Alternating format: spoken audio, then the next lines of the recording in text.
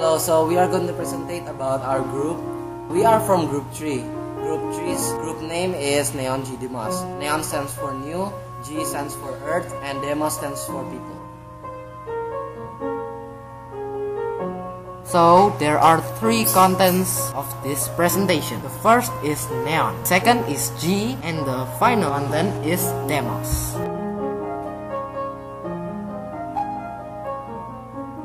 Neon, taken from Matthew 9 verse 17. Neither do man put new wine into old bottles, else the bottles break, and the wine runs out, and the bottles perish. But they put new wine into new bottles, and both are preserved. The keyword from this verse we got is neon, which means new. The reference from this verse is American King James Version or AKJV. And the topic about this verse is Jesus is questioned about fasting. The speaker is Jesus, and the one who listened, the disciples of John. This purpose of this verse is a warning.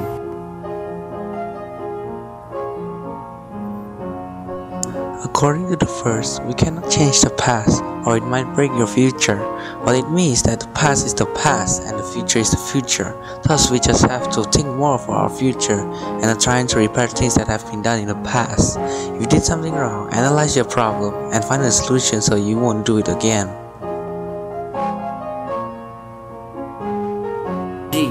We got this word from Matthew 24 verse 35. This verse tells us that heaven and earth shall pass away, but my word shall not pass away. In this case, my stands for our Lord Jesus.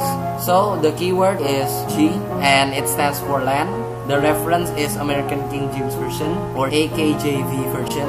The topic is the parable of the fig tree. The speaker is of course God our Lord.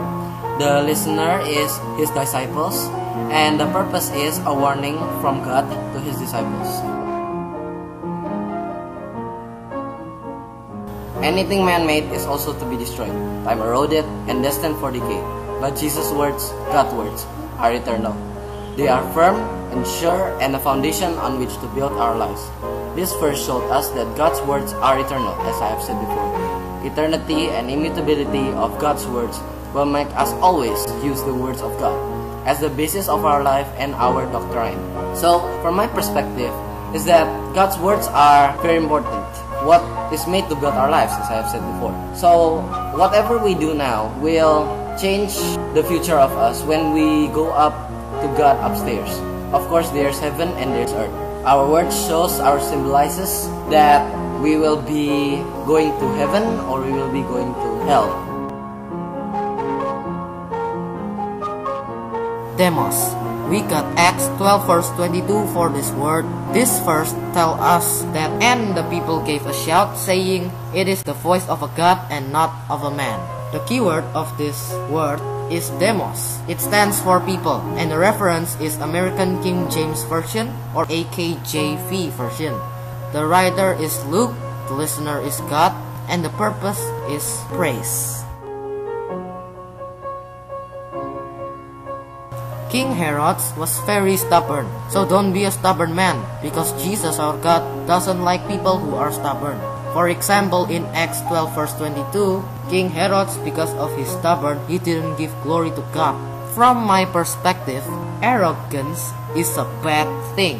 Lucifer fell because of his arrogance, so we should never be arrogant.